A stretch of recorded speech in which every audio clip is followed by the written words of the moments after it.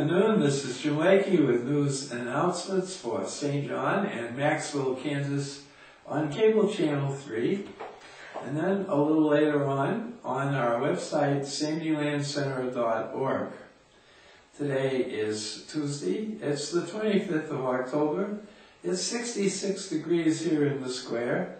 We're having a partly cloudy today and windy. The high temperature 82. And all our temperatures are going to be pretty warm for the season. Tomorrow, Wednesday, is partly cloudy and 78. And the rest of the week will be in the 80s. Thursday, sunny and 80. Friday, partly cloudy, windy and 86. And then on Saturday, partly cloudy, 82. And on Sunday, sunny and 80.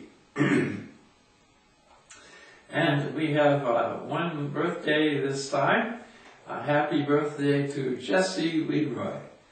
We gotta have you celebrate hard, Jesse, because you're the only birthday today. So live it up and do it for the city. Okay, well, then the only other things are our menu at the Sunflowers. Today they're having oven fried chicken and mashed potatoes. And then tomorrow they're having hamburger parmesan and noodles with sauce and Brussels sprouts. And unfortunately the VIP Center in Maxville isn't with us on that anymore, and I hope pretty soon they'll be back in action. Then we have one interesting thing going on as an announcement, and this is a nice, pretty flyer from the Maxville Christian Church, and they're having a soup supper and bazaar. And that's on Wednesday, November the 2nd, 5 o'clock in the afternoon, and they have 2 question marks. So as long as people are there enjoying themselves, they're going to stay open.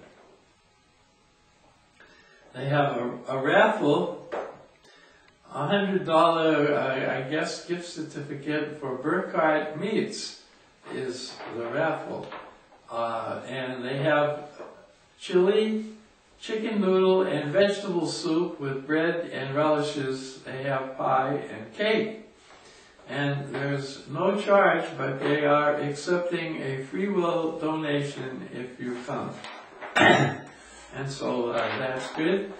And we're always glad here in St. John because we know Maxville is on the same station as we are, and so we're always happy to be able to tell about an event that's coming up in Maxville.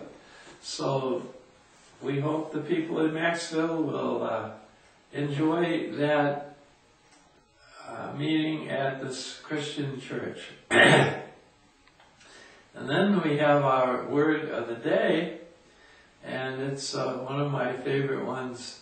Nothing is impossible, especially if you don't have to do it yourself. This is Jim Lakey saying have a great Tuesday.